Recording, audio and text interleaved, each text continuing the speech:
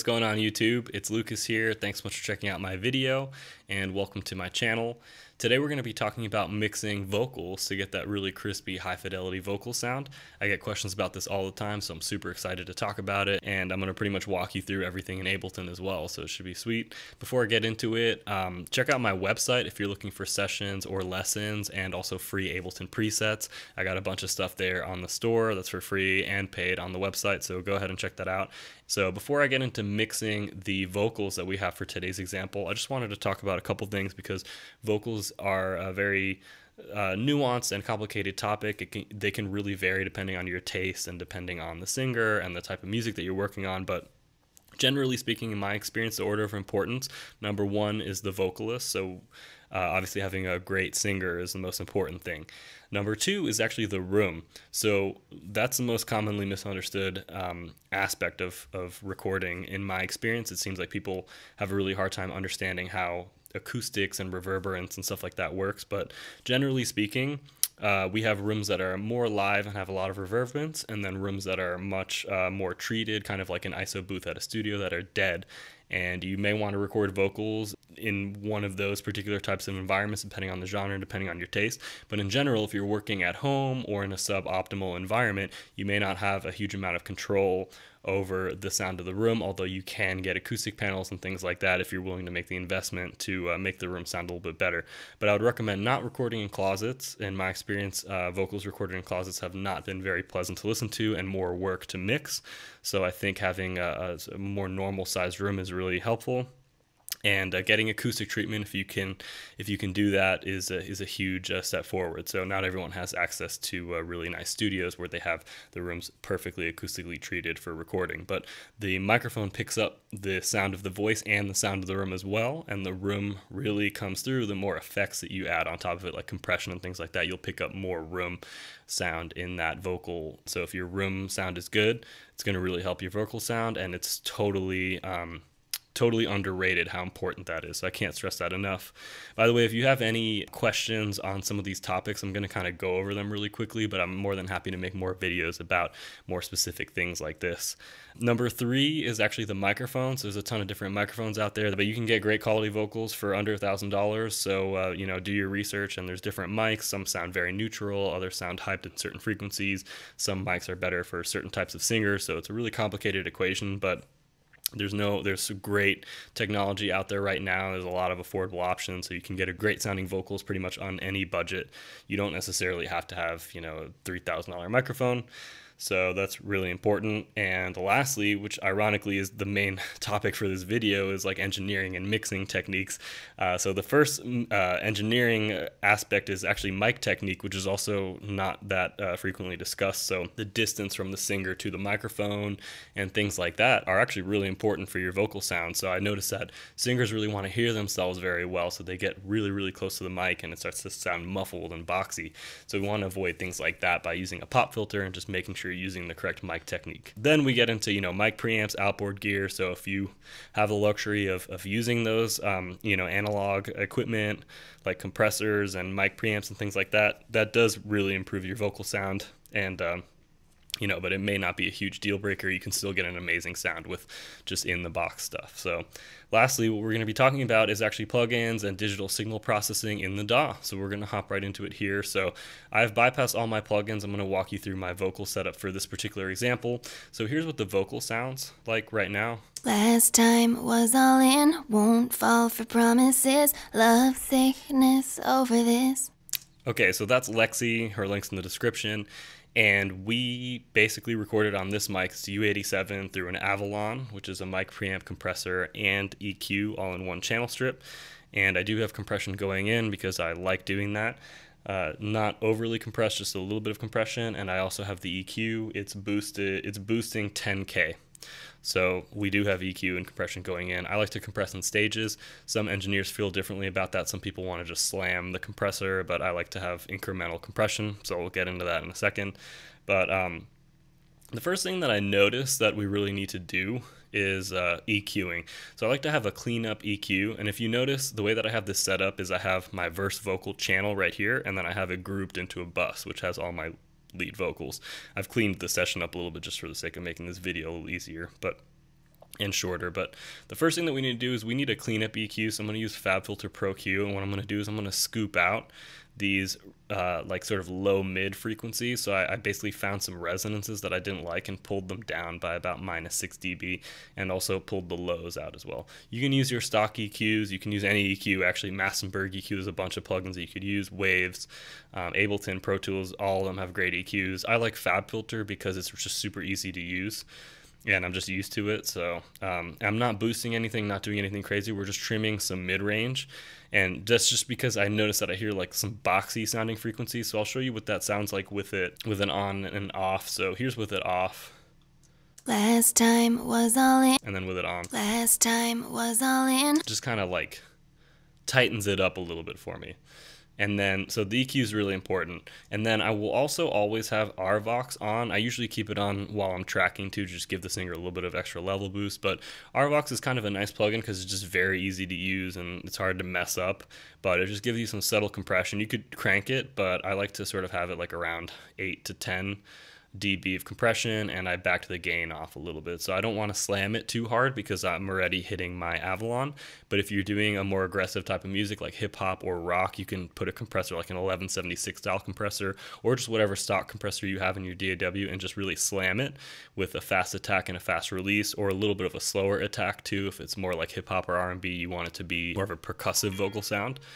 You can do that too, so check this out. Last time was all in, won't fall for promises, love thickness over this. So we're just kind of kissing the compressor, so I like that for now.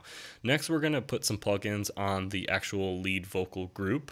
So the first thing I'm going to go for is actually a limiter. I put this Renaissance Axe, so you can actually use any type of limiter, but I found myself using this. This is actually for guitars, but it adds some dirt to the vocal too, which I really like to kind of grunge it up. So a few limiters that people use, like a MIG DSP limiter, Waves has numerous ones that are great. Your stock limiter should work very well too. There's a lot of different ones, but I'm not doing anything too crazy. I just kind of want to like clamp the vocal down a little bit, like in volume wise, so to speak, so it sort of sits on top of the track. I know we're not mixing with the track right now, but just so you get an idea of how all this works. I have a limiter here, and it's funny, limiters are like, not a lot of people talk about how to use them in the context of like specific instruments, but they're super important for vocals, I would say, and guitars as well. So if you're looking for good use cases of limiters, here you go. Last time was all in, won't fall for promises, love thickness over this. Just makes everything quite a bit more intimate to my ears. So after the limiter, what I'm going to do is I'm going to be boosting a bunch of top end. So this Bliss EQ works. So, well, actually, this is like a channel strip, but a lot of mastering EQs are great at this. The MAG EQ, MAAG, is really good. Any type of Pultec or Tube Tech EQ will be really good at adding like the air frequencies. So that's kind of like above 10K basically. But so I have this cranked up here, and this one actually does happen to have a compressor and some saturation as well. So I have those cranked up a little bit, but you may not have that depending on the plugin that you have. This is a great like multi-purpose plugin, but here's what that sounds like. So I'll start the audio with it off and then turn it on. Last time was all in, won't fall for promises, love thick. So it makes it quite a bit more high fidelity, and for that reason I'll actually add a little bit of a de-esser afterward too. So I'm using this SPL de-esser. I actually prefer to de-ess using Melodyne, or just doing like audio editing technique where you literally just grab little S's and turn the volume down there, but that's a little outside of the scope of the video. There's a couple different ways. There's a couple schools of thought for dealing with sibilance, and so everyone sort of does it differently, but de-essers work pretty well. You can put them on the individual tracks too, like pretty early on in the chain, but I'm just doing it after this EQ that's boosting a lot of top. And I'm boosting top of my Avalon too, so this vocal is going to be a little overcooked, but it should still sound decent. And then after the de-esser, I'm going to put multi-bands. This is super important for getting that modern sounding vocals, because essentially this acts as multiple different compressors, compressing different frequency ranges differently depending on how you set it up. So it can really carve out a lot of real estate that you can use in your mix, and it can also help you really increase the volume as well if you cut out some of those frequencies. It'll react differently when the vocal hits different ranges and different notes, so it's really useful for that. So I'm pulling out bottom and low mids. Maybe I can move this a little bit over here, and I'm also de-essing a little bit with the multi-band too, so that's a cool tip. You can also de-ess with multi-band, but here's what this sounds like This time was all in, won't fall for promises. Love sickness over this.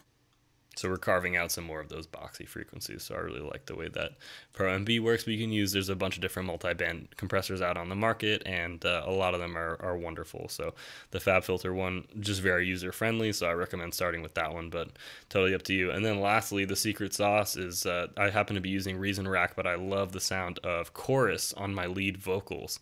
And all the singers that I work with love it too. So it's not something that I want people to notice that there actually is chorus. So what I'll do is I'll just turn this dry wet up a little bit until you just barely start to notice it. It kind of gives the vocal this like little extra sauce that makes it stand a little bit above the track. It's the best way to explain it. I don't want to hear the detuning happening, because basically the chorus like duplicates the audio and detunes it a little bit. But just check it out and let me know what you guys think. I think it's wonderful. This time was all in, won't fall for promises. So I'll turn it up to like where you can hear it. If it's exaggerated, it sounds like this. This time was all in, won't fall for promises. Love sick. I'll just back it down to like 9% where it's barely audible. So they do this a lot in like 90s rock music and stuff, but I think chorus is just an awesome type of sound to have on the lead vocal to really make it stand out and give it that shine without using an EQ. You can use doublers. There's a bunch of different chorus plugins that you can use. All DAW should have one. You can also use delay plugins to do chorus effects too, so that's a fun fact. Like Echo Boy and those types of plugins, they can all do chorus as well.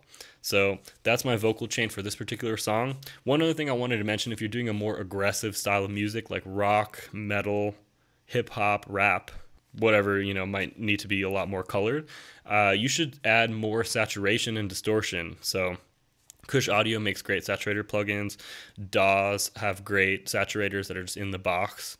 So you just have to watch your level a little bit, but on the track, probably before I compress or anything, I would just throw a saturator. So Ableton saturator is really great at doing that. So you can just drive it with either tube or like preamp style drive to get a little bit of grunge on the vocal. And that'll also help you too if you're working without any outboard gear or analog equipment, because you can just get like a little bit of analog saturation going on in your vocals and kind of get rid of that like sterile sounding mic pre sound that you get from regular audio interfaces that don't really have a lot of coloration and are just clean. So that's another quick tip. So in this particular vocal, it's not that dirty because it's kind of more of like a pop song, but I tend to use a lot of saturation. So especially tube saturation is my favorite. A couple plugins just off the top of my head. So Native Instruments has a few of them, like Byte. That one's a little hard to control. I'd really recommend checking out Black Box by Plugin Alliance. Ableton saturator is great. Kush Audio has multiple really good ones that emulate different types of preamps. So try that. Can't go wrong with a bunch of saturation on the vocal, in my opinion. So that's all I got for you guys today. Let me know in the comments if this was helpful or not, so I'll keep making more videos. And check out my website if you want to get lessons and sessions and stuff like that, and a bunch of free downloads with Ableton presets and sample packs and things like that. So I'll catch you guys in the next video. Peace out.